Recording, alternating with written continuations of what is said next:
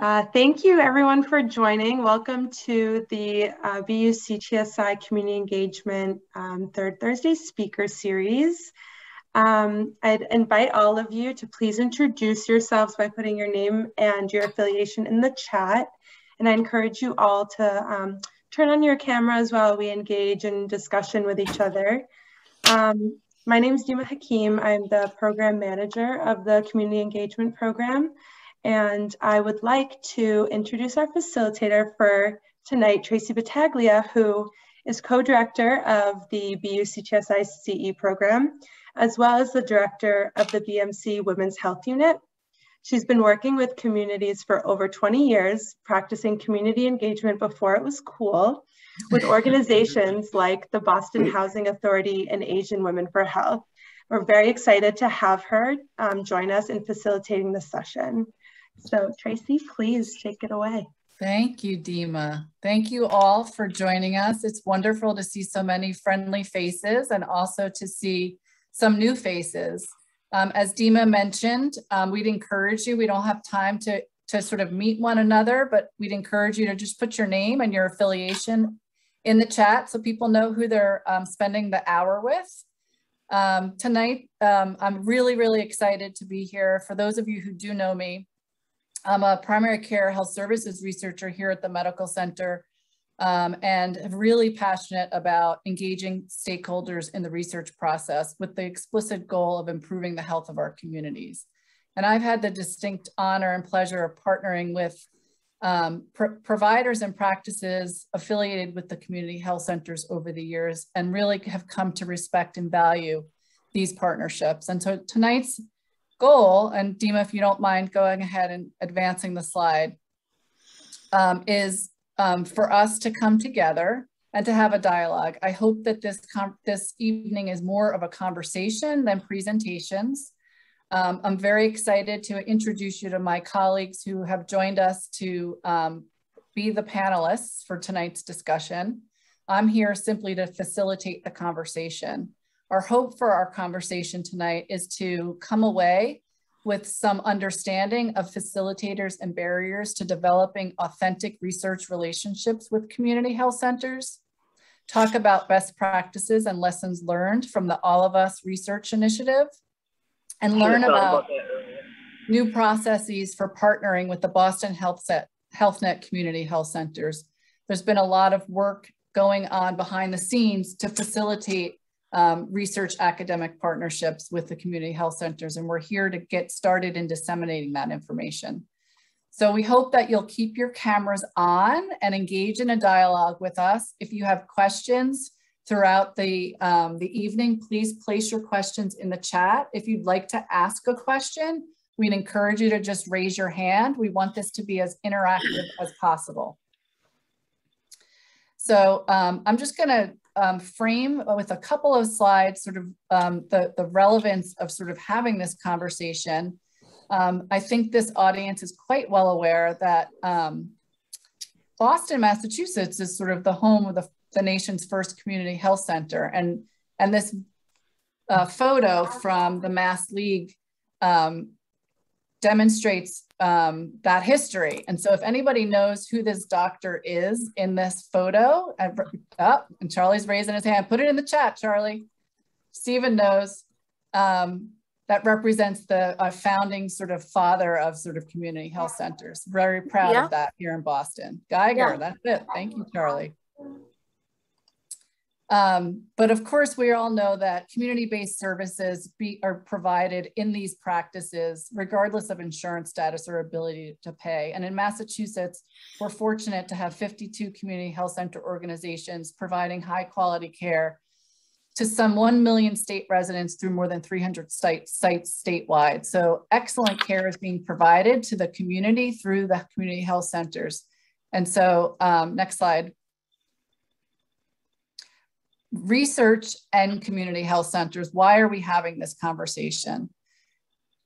I think there is probably no better pragmatic site for health equity research to happen than within community health centers. But people on this call tonight are likely very well aware that there are numerous challenges to participating in research for all of us, but specifically for those providing care at the community health centers. And I would posit that at the root of these challenges is the lack of authentic partnership between researchers and academic institutions. And tonight's dialogue is really meant to start to help develop those authentic relationships. And my computer is telling me that I've been online too long and I have to put my ID back in, so I'm sorry. Too many Zooms today. Next slide. So we are fortunate enough to be affiliated with Boston Health Net, which we're going to hear about from one of our panelists, Dr. Williams, in a bit. But this is just to recognize that we have a direct affiliation as Boston Medical Center Health System with 11 community health centers that sort of really signify where a lot of the primary care is happening within our own institution. And so for all of those reasons, this dialogue is important. Next slide.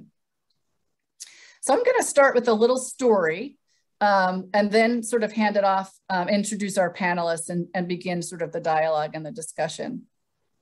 And Dr. O'Connor may remember this conversation. Some of you know I'm from New Jersey. So every summer I go back to the Jersey Shore for summer vacation.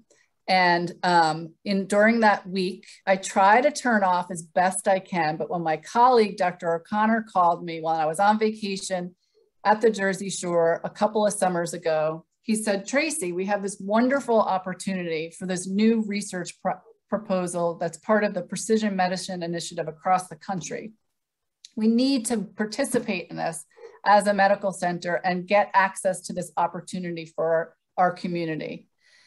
So the request was, can you help me identify community health center partners to partner with so that we can take advantage of this wonderful opportunity? And as what often happens with these types of research projects, there was a very tight timeline.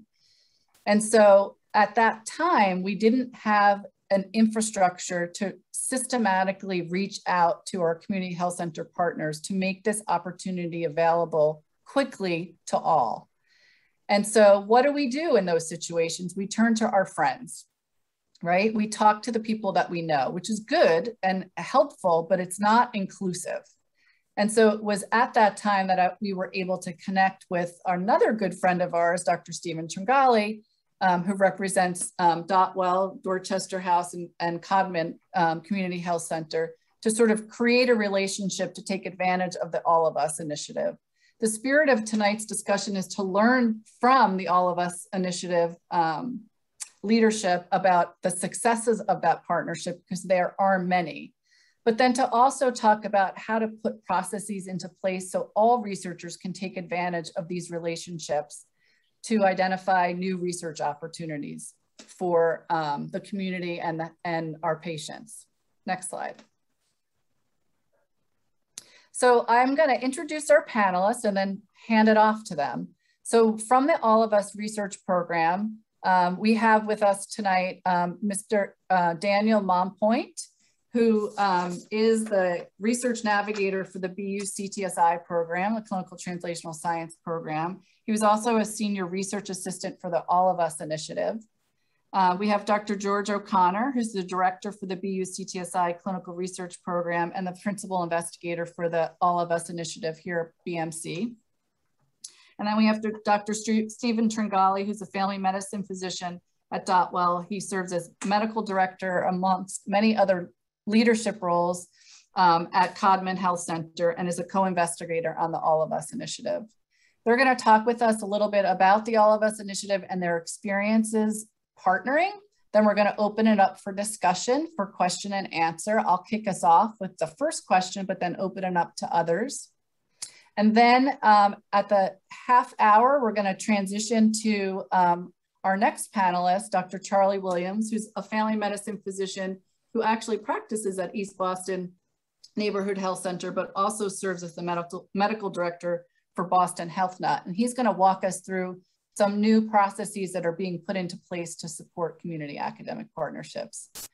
And so with that, I'm going to ask Dima to advance the slide, and I'm going to turn it over to the All of Us team.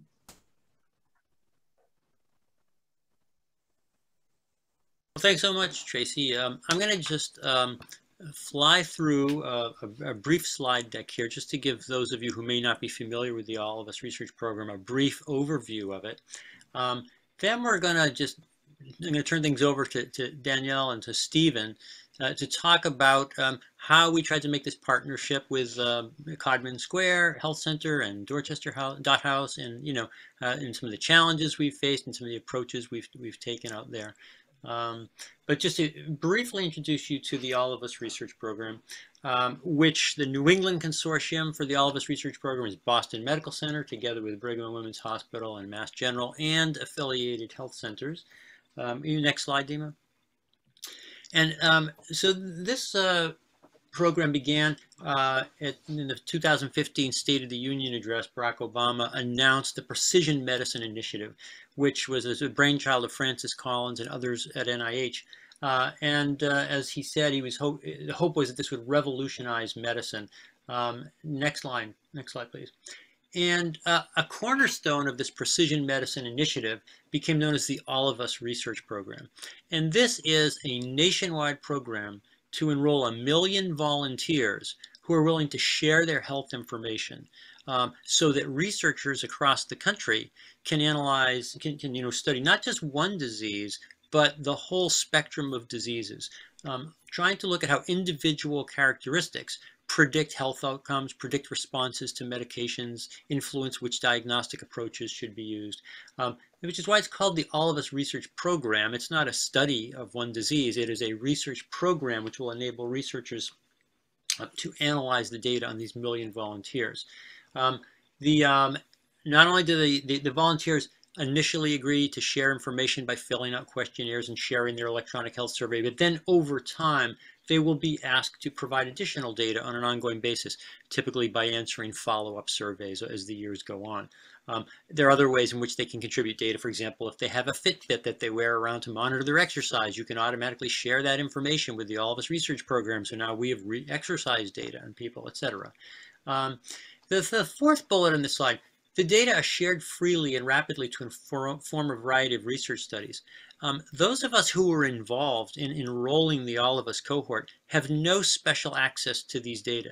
These data are available to any researchers across the country who have a data use agreement with the All of Us Research Program. So I'll point out to those of you who are faculty at BU and Boston Medical Center, both institutions have data use agreements with the All of Us Research Program, which enables any of us who are faculty at BU or at BMC to analyze All of Us research data. Next slide, please, Dima. Now, one of the core principles of the All of Us Research Program, which I mentioned in the previous slide, was that the 1 million volunteers need to be richly diverse and to really represent the full diversity of our country. And a big part of the study is genomics. It's not just a study of genetics, but genetics and genomics are an important part of it.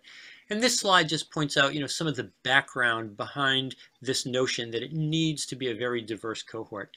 If you're studying the individual characteristics that predict health outcomes, you need the full range of individual characteristics, whether it's behavior, whether it's diet, whether it's genetics. You need to make sure that the entire spectrum of individual characteristics are represented, or you won't be able to study it. And this is a study from 2016 which points out that in genome-wide association studies trying to study risk factors for disease, the majority of participants have been of European ancestry, with a woefully small minority of participants belonging to other groups.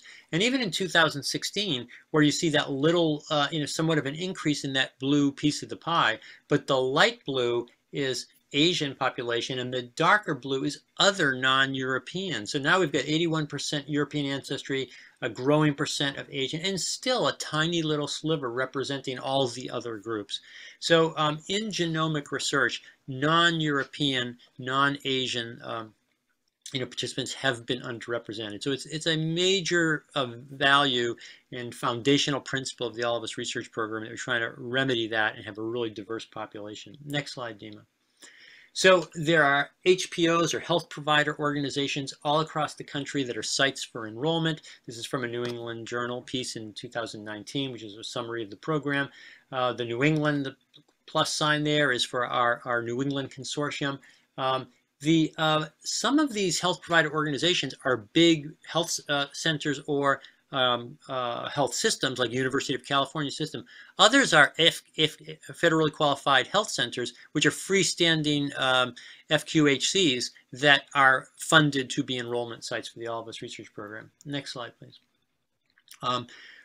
What do participants get for joining the program? Well, one of the things that is returned to participants is when the genetic information is analyzed.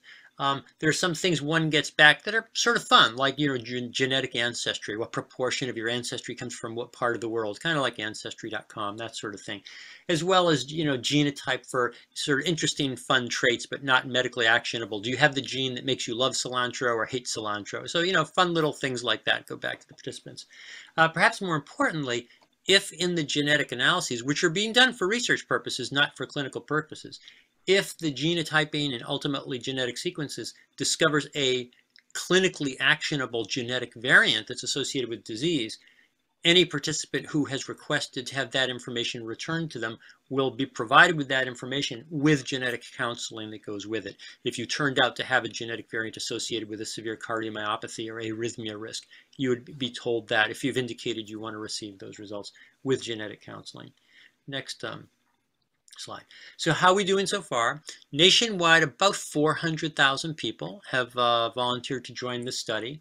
This shows a breakdown by race and ethnicity. About 46% are white, non-Hispanic, and the rest belong to other groups, as you see here. About 22% Black or African American, about 18% Hispanic or Latino, and some of the other groups that then you see there, with a median age in the 50s, male to female, about 60% female. So it just gives you a sense for how we're doing so far with about 400,000 enrolled. Now of those, about 6,600 have been enrolled by our BMC site. That includes, I think, Daniel, correct me if I'm wrong, about 400 approximately at Codman and about 200 at Dot House. Is that about right? That's right, yeah. Yeah, okay. And so that's how we're doing with that. Next slide, Dima. So this is my final slide. What makes this perhaps a particularly nice initiative for enrolling at the neighborhood health centers is that everyone is eligible to join. Right now, that's everyone who's age 18 or over and speaks English or Spanish. We hope to get to other languages later as funding permits. But right now, there are no health-related criteria for joining the study. If you speak English or Spanish and are 18 or over and are competent to consent, anyone can join the study. It takes about 2.5 hours to join. You can either do the whole thing in person or you can do most of it online if you have computer resources at home, do the consent and surveys online, and then just have a 30-minute visit for the biospecimen collection and to measure your vital signs. So that's an overview of the program. Now, from the beginning, for our BMC site, it was a combined BMC, Codman, and Dot House site was planned, and we were lucky that Steve agreed to join us as a co-investigator in this initiative from the very beginning. So I'll turn things over to Steve and Danielle to tell you a little bit about what's happened at Codman and Dot House and the challenges and our approaches.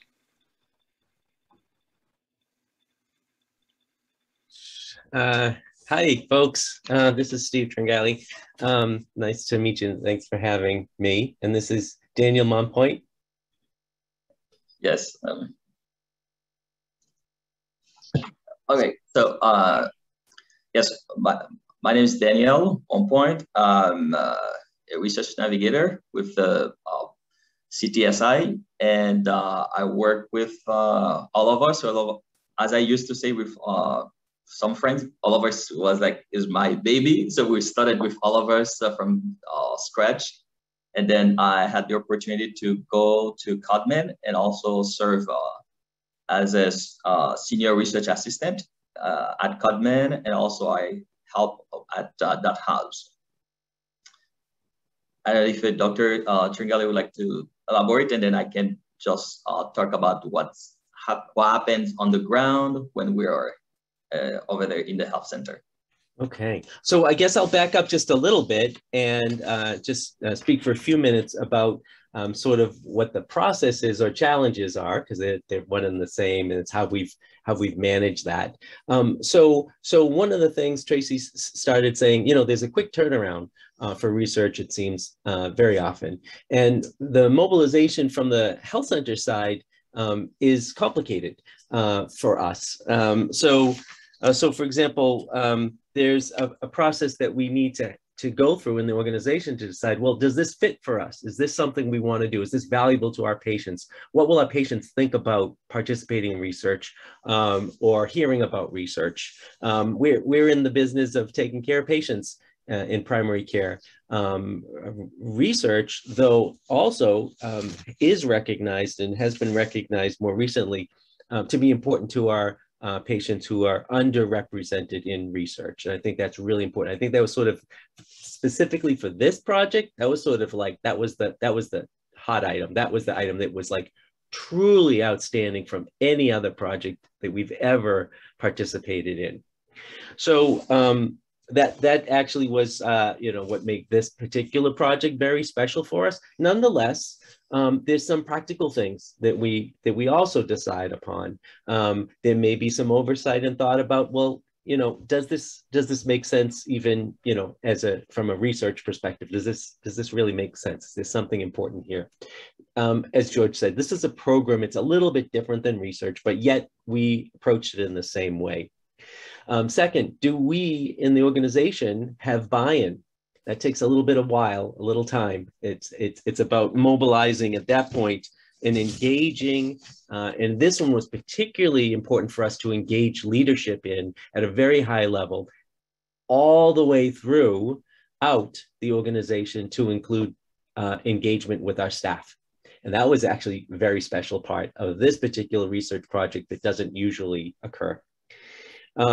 Another element that's important for us in all research and for this is, well, do we have the resources? So what are the resources? For the health center, it's patients and the right patients and the languages and the skill set. It's space, it's time, and it's matching all that. It might be leadership. It may be someone to serve as a point person or a champion. For us at Codman Dorchester House, we always, when we engage in any research projects, need to identify a champion in the house. It seems like things cannot happen without that. So that was true for this particular research as well. And then again, special for the All of Us project was this program really was special to our patients, to our leaders, to our staff. Our staff are our patients are our staff as well, right? And any health center, that goes hand in hand. But this was a particularly exciting sort of angle for me. And I think the All of Us team is to be part of, to engage with. Dan was here with a few other people along the way, part of our employees, that team. Then engaging all our staff. So it was great to get in front of our staff at some important meetings there and talk about what does this mean. It was wonderful to see the engagement with some of our leaders and some of our staff who, after the meeting, wanted to sign up. So this was a pretty exciting kind of program to participate in.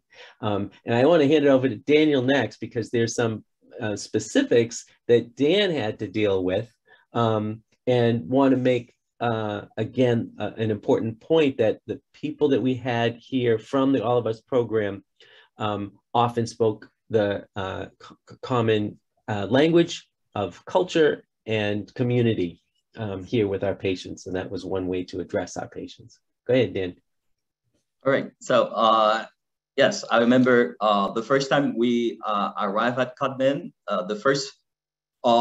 the most important thing we saw that was very important is for logistics. We're going to put our supplies, lab supplies, all we need so we can conduct the research. So logistics was the first important, I would think, in our mind, so we can understand if we're going to have the visits, which room we're going to have available. So logistics is very important.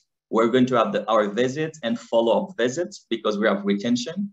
So that's those are key logistics, and also access to IT just in case that the system is down. So we say that logistics is a very important aspect. The second aspect is, I would say, partnership with the employees, because we were like external. We're a BU, but we were there. The other employees from Codman would like, who are they?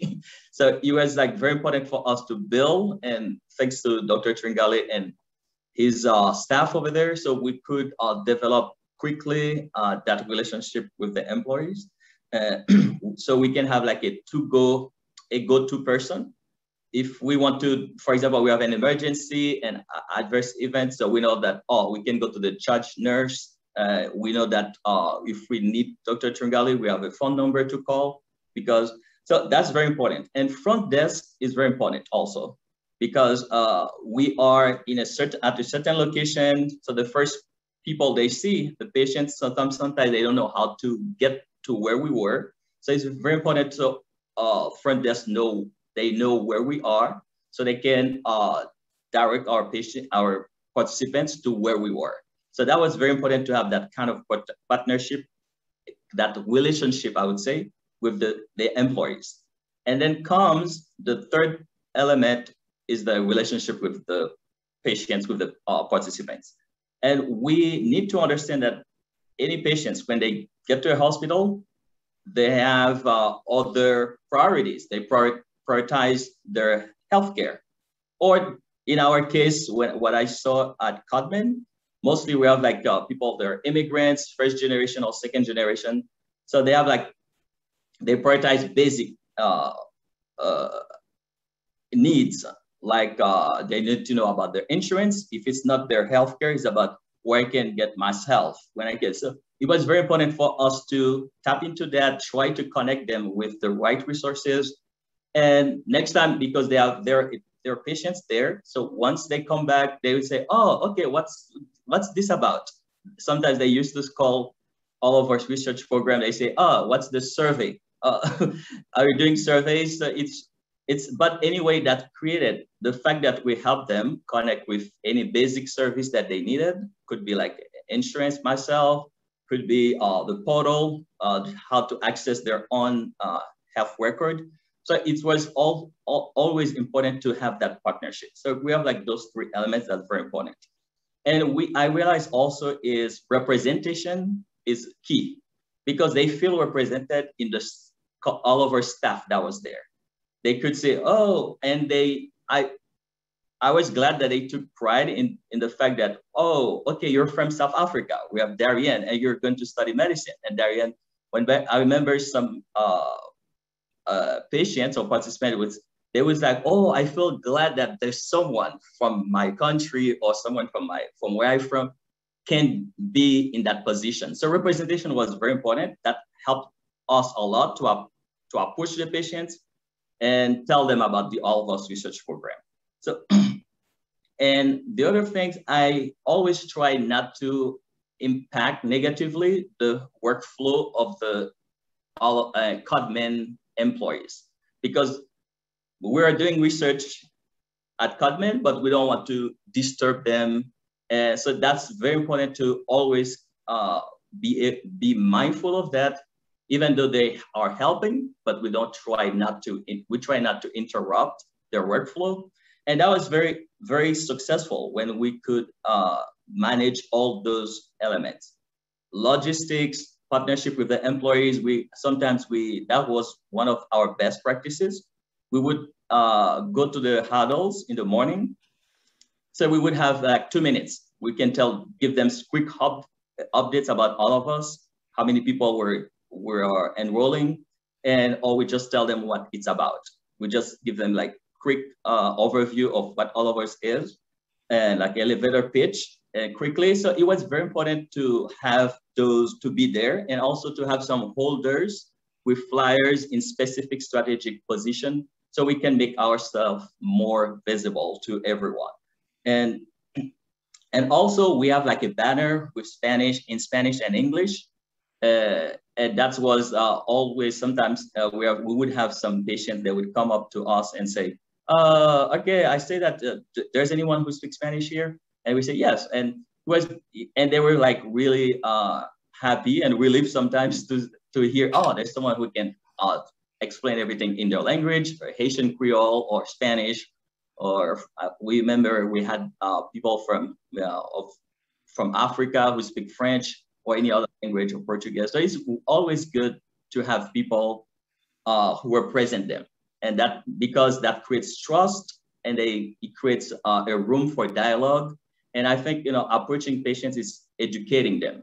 Because I remember when we say genetics, in the case of all of us, they usually say, oh, what is that? Because when we see that most of our participants, I would say, based on the matrix that we have like, most of them, they don't finish college. So they don't. So it's very important to know how to talk, to address them on using terms that are easy for them to understand. So I remember for some Haitian patients, when I say genetics, I say, oh, you remember, there's just the same way if you're bringing someone from Haiti, you need, the embassy, US embassy needs to check if it's your family. So if it's your kid or not, so you can bring that person to the US. So it's pretty much like genetics. It gives you information about your family, about people and on a more, on a broader level, it would give you information about people who look like you. And that can help medicine understand. So it's understand how to help people with this kind of problem from these characteristics, could be genetics or could be other forms of or other characteristics that are very important. So it's very important to use words, how to explain, break it down to patients. And I think all of us was like a very good, I would say, experience in combining all those three elements. And if there's any questions, also we're open to answering any questions. So I'll point out that, Daniel mentions many of the challenges and issues he faces on the ground. Of course, the big challenge for an investigator like me or Stephen is to find someone like Daniel Monpoint, who not only has fluency in Spanish, Haitian Creole, and English, but has the ability to meet a new person and within minutes be speaking to them as if they're his aunt or uncle. And, there's a natural warmth in that connection with people. And, and you just can't hire anyone who applies to you as a research assistant job and put them in that position and expect them to succeed. You really have to look for the diamonds like Daniel Monpoint, who can really sort of make that connection with people. Thank you all for that wonderful story and highlights of sort of your challenges and successes. I'm going to encourage people to put questions in the chat. I'm gonna just make a few reflections and ask one question of all of you before we transition to Dr. Williams. The passion that I hear in your voice, Daniel, is just so amazing and inspiring. And so what I put in the chat a couple of things that I was taking away from this conversation, which are about the facilitators to sort of successful, authentic partnership between the research teams and the health centers. And so I wonder if you could comment, and I always appreciate this question, is sort of if you had a magic wand and you were able to pick one thing that really facilitated an authentic relationship, because I can tell from the three of you talking, you have developed an authentic relationship across the research team and the community health center team. Can you tell the audience one thing that you think is the magic sauce to that authentic relationship? One thing. I would say the one thing I would be is relationship building. I mean, it's addressing the patient's basic needs first, not the study. Great. Yeah. Stephen or George? Thank you, Daniel. Yeah, I think from a different level perspective of like what's that link with the researcher for the health center, it comes down to trust. Mm-hmm. That's a charged word. There's lots in there. but it's absolute. The most important is trust, because great. George did a great job, I think, speaking to me and engaging me into something that like touched me, specifically for this particular project in a special way. But what I know from working with people and with researchers is that not every element can be known in advance and worked out and understood in advance. And so the most important thing to me is like, what's the framework? What am I working with? Can I trust someone when something comes up that we can work it out together or identify it? So trust. Thank you, Stephen. George, you want to add anything? I would simply, I think it builds on what Stephen just said. I mean, I've been around the block enough to know that I could not figure this out sitting in my office at Boston Medical Center. So I knew I had to, turn to Steve as a co-investigator, have Daniel go out there along with a couple of other staff, and that the integration with the health center and how to approach patients would need to be worked out on the ground locally. I didn't even attempt to think that I could figure this out and make suggestions to Steve, how should we do this? I said, I'm going to send my talented people out there to work with Steve, and they're just going to have to figure it out on the ground, how they integrate. So I think that's a key thing. Every health center is totally different. I mean, Steve is involved with both Codman and Dot House in a leadership capacity, but they're very different. Even Codman and Dot House are very different, and the approaches we've taken have been different.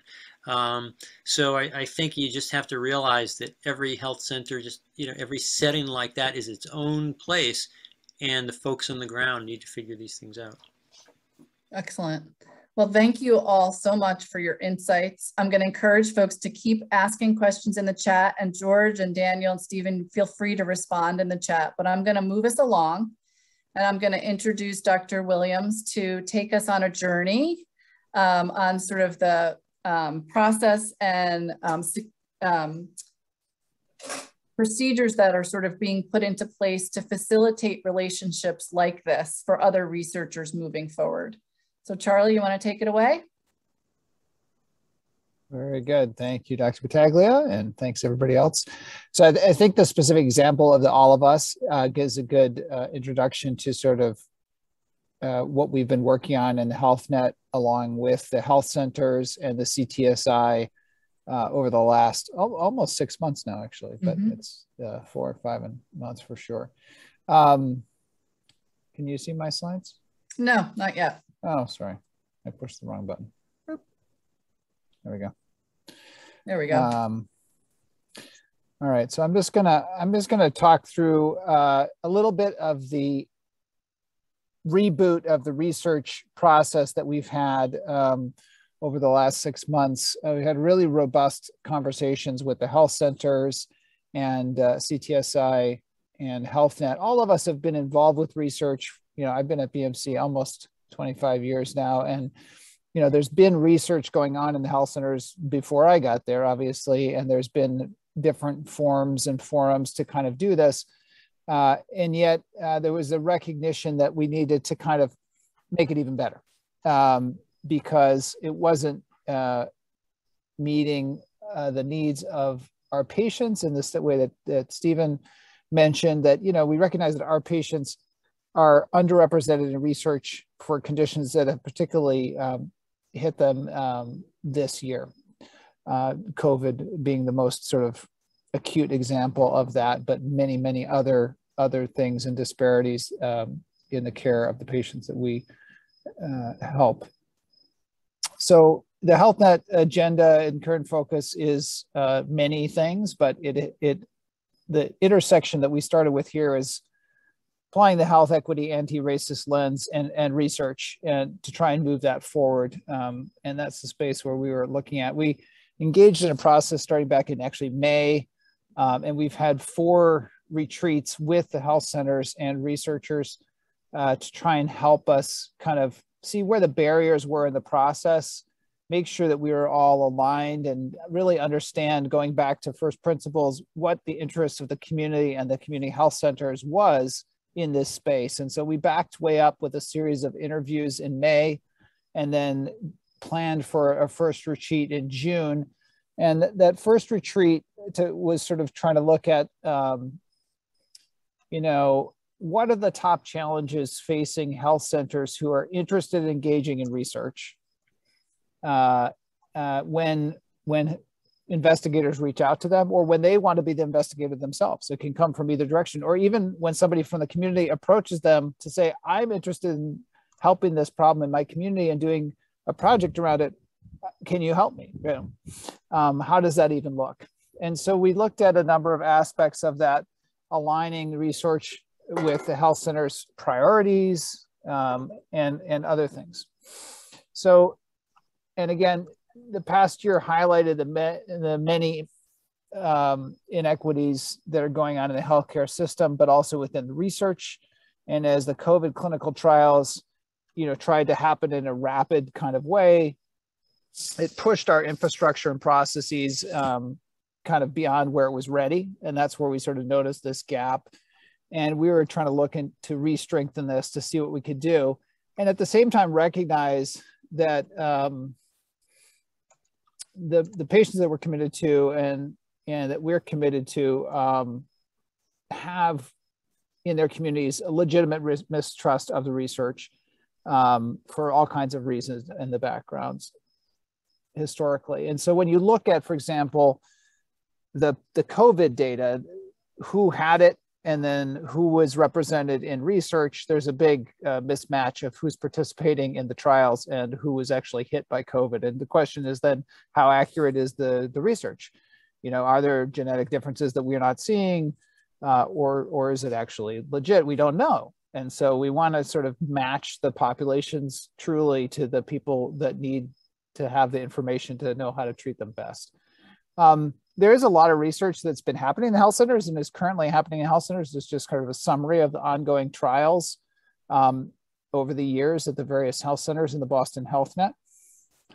And so when we interviewed the health centers, the top challenges that were identified were, you know, sort of saying like, how is the alignment? Is there a win-win-win, you know, and how do we propose the research benefits to our patients, our staff, our boards, our communities, and our colleagues?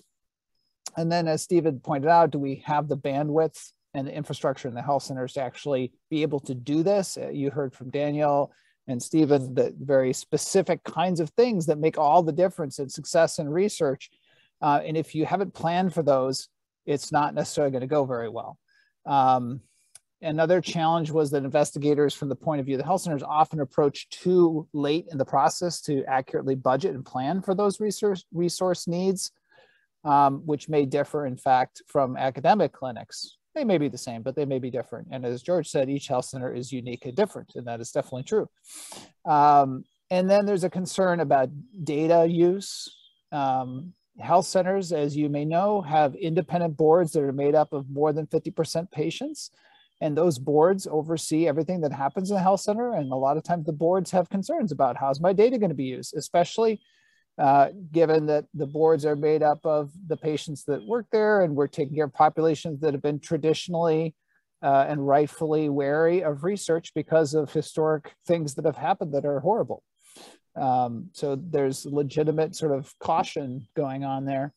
And then also there's a lack of information sharing back and forth with outcomes of the research in the long run. So these were some of the concerns identified from the health centers. There are a couple other concerns identified by our HealthNet team on behalf of the health centers, and also some identified main challenge for the researchers is how do you quickly gauge the interest, because as Tracy pointed out at the very beginning, even the All of Us trial was like a really tight window to respond to, and that's the big thing. So after the first retreat, we took those 5 issues and bucketed them into kind of 4 major areas and came up with a series of tools based on a lot of the work that Stephen's done at Common Square, and some input from East Boston and then other health centers as well, around a set of guiding principles, some rules of engagement, and then the concept of a health center research bio. And I'll show you an example of what that would be and how we are thinking about using that. And then we mapped out sort of what does the research process look like. So from the beginning, when an RFP is announced, all the way through to writing the initial application, waiting for scoring and whatnot. And then you receive word that you look like you're going to be funded, and then what happens next, and then and so forth. And what happens usually now is that an RFP might happen, that the researcher puts together a proposal and says, well, like, it'd be great to have some health centers. Maybe they reach out, maybe they don't. Maybe the health centers say, no, we don't have time. But we'll think about it, so list us, you know, and there's not really a lot of collaborative planning. And then a certain percentage of those grants actually happen. And then so suddenly, oh, I've got this grant, I need partners. And then you go back to the health centers and say, hey guys, we're ready. And they say, well, I never said I was ready. I said I might be ready. And then so not only have you not maybe planned as well as you could have for what the needs of the health center would be, like the health center's caught off guard and other things. And so we approach late in the process. And what we heard from the health centers loud and clear is that we really need to start much earlier in the process. Even though it's a very tight time window, we need to do that to really feel like it's collaborative and to truly adequately plan so that you're going to be successful because of all the examples you just heard in the other panelists about how important it is that the little details do matter. And the engagement of the health center really matters to successfully conducting whatever kind of project you're trying to do. And then there's this other part, which is the report out as the project's happening that has often been neglected as well. And we heard loud and clear from the health centers that after it actually starts happening, we'd actually like to hear how it's going. And how is it going at our site? And how is it going across the sites if it's a bigger project? And then what's the end result? And can people, for example, like the champion at Codman Square, be involved with writing the paper and maybe get their name on the paper or something? Sometimes people are interested in that. So how does that look downstream as well? So we put all that together over the series of 4 retreats. And I think we have a good updated process to pilot. And again, how is this actually going to work? I don't know. We'll try it and we'll see. But I think there was pretty excellent input from health centers. And I think that pretty good, in fact, one person that wasn't so involved all the way along was very pleased with the end result in the 4th meeting when that person came back. So I think it's looking pretty good. Stephen can give his opinion as well. And so let me go through the updated process and then really to tell you about the pilot phase, and that's really about it. So same slide Tracy showed you, there's the Health Net. So how would we like you to partner with us in the health centers on a research project? So first of all, we're gonna have all this posted. Allison Richmond could be here today because she's just coming back from a trip. She got to go away somewhere fun. And Allison has really been instrumental in helping us get all this materials together. And so she'll be the contact for the Boston Health Net Research Subcommittee for all of you if you have questions as well. So you reach out, you read the guiding principles and the rules of engagement, and I'll go through those with you quickly here. You utilize the health center bios to identify potential partners that already have aligning priorities, and I'll show you what that looks like. And then you contact, and this is a new identified named position. It may not be a new person, and it may be somebody like Steve Tringali, who's been in this space for years, but a research liaison who's a representative at the health center who knows the health center, but also knows the research process. And you contact them with this interest form that we've sort of developed. And you reach out as soon as you hear about the project and think you might want to involve a health center. And that way they get there as soon as possible, ideally a month before grant submission, to help with the planning. And then the health center is going to say, like, does that sound interesting or not? We agree that it aligns with our interests or not. And then you would engage with the health centers who express interest in a sort of little bit more detailed show and tell about what it might involve. And then if they're in, then you actually enter into more of a collaborative planning and write the grant application together to make sure that you truly represent the health center's needs in this area. And maybe it's several health centers all working together with you if you have multiple sites, so that we really support all the aspects of the project. And there's a bunch of other people there we've had on the group, Tracy and Rebecca, Bill Adams, myself, and others that will be involved with this process ongoing. And the CTSI has been invaluable in helping us craft this process as well with the health centers. So let's look at the guiding principles and rules of engagement here. So number one is research needs to be aligned with the health center priorities. And rules of engagement are set out in 2 columns. The researcher has to be well aware of the priorities that are identified in the bios and address the local relevance of research. The health center needs to review and update the bios annually to keep the information up to date to make sure that it's efficient and effective communication. Principle number 2 is communication is transparent and regular throughout the whole process. And again, the researchers inviting the health center to discuss ideas at least a month before, to make sure that budget guidelines and awards amounts are discussed from upfront, to develop data plan use and security plans to make sure that the concerns about security are met, and then also define cadences and methods for reporting out the study even after it begins, as I mentioned, in sort of the active edge and the write-up edge of a project. And the health center really needs to be timely in getting back to researchers and then be a collaborative partner. And another aspect of that might be prep to research questions like, is there enough information in this space that we could actually look at your data about mammograms or whatever? Sort of that is another aspect that we talked about. The third guiding principle is that health centers are adequately supported and treated as equal partners.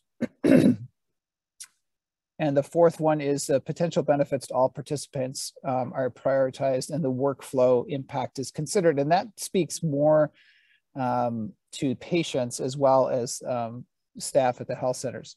And that one is sort of thinking that wherever possible, and this comes from the research committee at Dotwell under Steve's leadership, that really even the control arm of a trial, say, should have some kind of benefit or improvement for the patients who don't get the treatment or the intervention or the whatever it is, so that we try and leave the health center, the patients better than we found them. It's sort of like the wilderness code, you know, or something. Mm-hmm. Leave no footprints, take nothing but pictures and whatnot.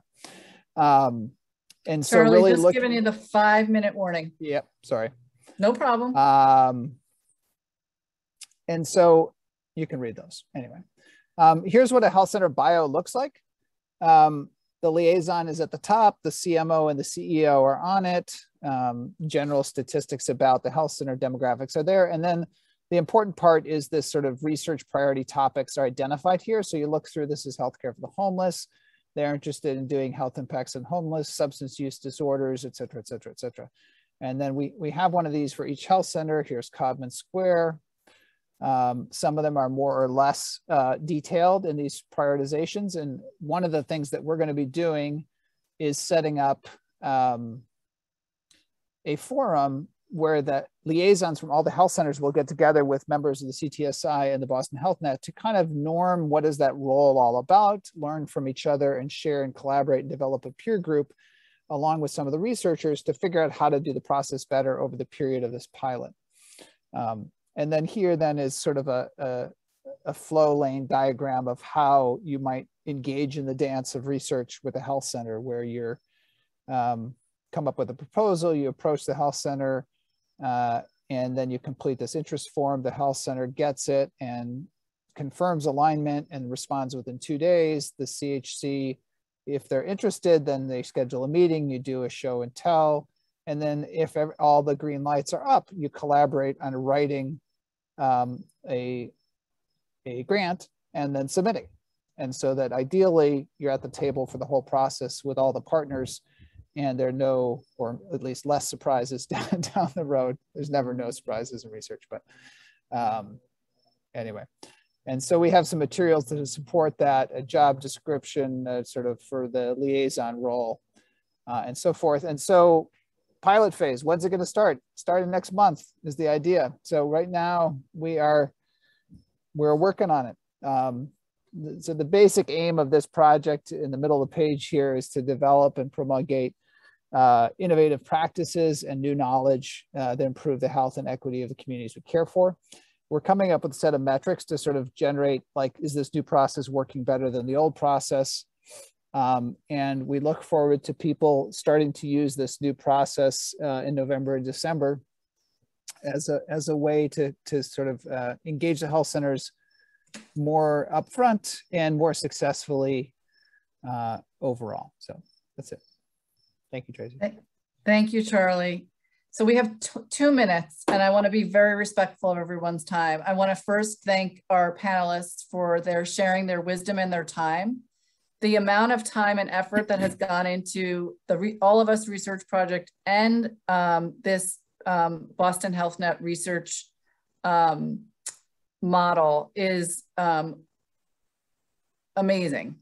And it takes a village, right? There's a lot of people that need to be recognized and acknowledged for the work to get us here. And so I certainly took away some pearls of wisdom from each of our participants.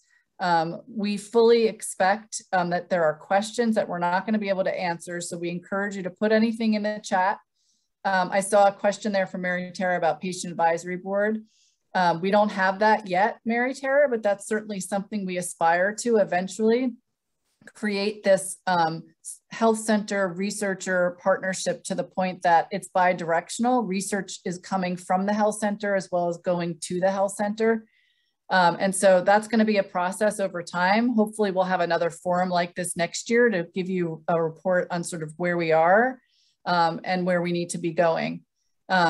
We will be sending out information for you about this process so that you know how to access it. We'll be disseminating it and posting it online and sending out messages once it's live and ready to go. But you all had the first preview. So thank you for hanging in there with us. Dima, I think, should have a final slide to encourage you to join us at our next speaker series next month.